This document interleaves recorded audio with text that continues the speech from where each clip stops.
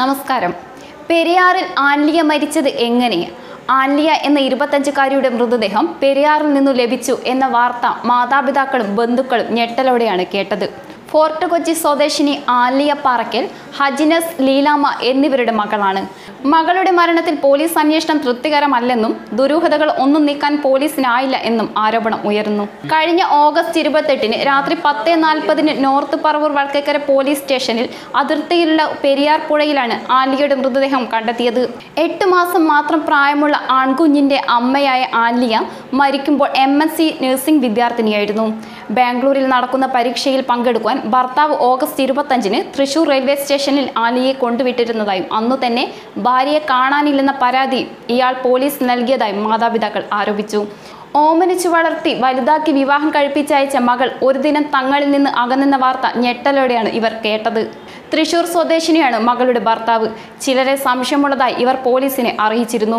എല്ലാ തെളിവുകളുണ്ടായിട്ടും അന്വേഷണം നടത്തുന്ന ഗുരുവായൂർ പോലീസ് മനഃപൂർവ്വം അലംഭാവം കാട്ടുകയാണെന്ന് ആൻലിയയുടെ മാതാപിതാക്കൾ പറയുന്നു.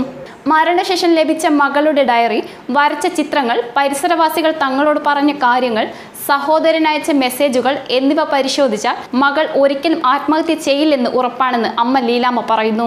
മകളെ ചതിച്ചതാകാം, അല്ലെങ്കിൽ വളരെ ആസൂത്രിതമായ കൊലപാതകം. അവളെ ശ്വാസം മുട്ടിച്ച് വെള്ളത്തിലും വിട്ടും കൊലപ്പെടുത്താം. ഈ സാധ്യതകൾ എല്ലാം ശാസ്ത്രീയമായി അന്വേഷിച്ചാലേ തെളിയൂ.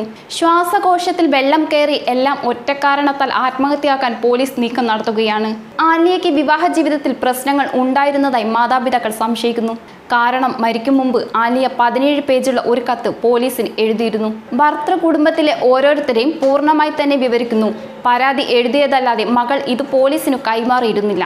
ഭർത്തൃ വീട്ടുകാരിൽ ഒരാളൊഴികെ മറ്റുള്ളവർ തനിക്കെതിരായിരുന്നു എന്നാണ് പരാതിയുടെ സാരം. കല്യാണത്തിന് മുൻപും അതിനുശേഷവുമുള്ള പൂർണ്ണ വിവരങ്ങൾ ഈ പരാതിയിലുണ്ട്. പൂർണ്ണ ഗർഭിണിയായിരിക്കുമ്പോൾ വിഷമതകൾ അനുഭവിക്കേണ്ടി വന്നതായാണ് ഇതിൽ പറയുന്നത്. മകൾ വരച്ച ഒരു ചിത്രവും ഇവർ കൈമാറി.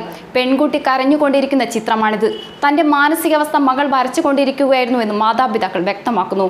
മകളുടെ ദുരൂഹ മരണത്തിൽ ബലമായ പല സംശയങ്ങളുമുണ്ട്. ആൻലിയയെ കാണാതായ ദിവസം അവർ സഹോദരനയച്ച വാട്സപ്പ് സന്ദേശം, സ്വകാര്യ ഡയറി ഉൾപ്പെടെയുള്ള കാര്യങ്ങൾ പരിശോധിക്കാൻ പോലീസ് തയ്യാറായിട്ടില്ല. പ്രതികൾ ആരെന്ന് ചൂണ്ടിക്കാട്ടിയെങ്കിലും അന്വേഷണം നടക്കുന്നുവെന്നാണ് പോലീസുമായി ബന്ധപ്പെട്ടപ്പോൾ അറിയാൻ കഴിയുന്നതെന്നും ആൻലിയയുടെ മാതാപിതാക്കൾ പറയുന്നു. മരണം സംബന്ധിച്ച് ഊർജിതമായ അന്വേഷണമാണ് നടത്തിയതെന്നും പോലീസ് അധികൃതർ പറയുന്നു. വിവിധ തരത്തിൽ അന്വേഷിച്ചു. ഫോൺ കോളുകൾ ഉൾപ്പെടെയുള്ള വിവരങ്ങൾ ശേഖരിച്ചു.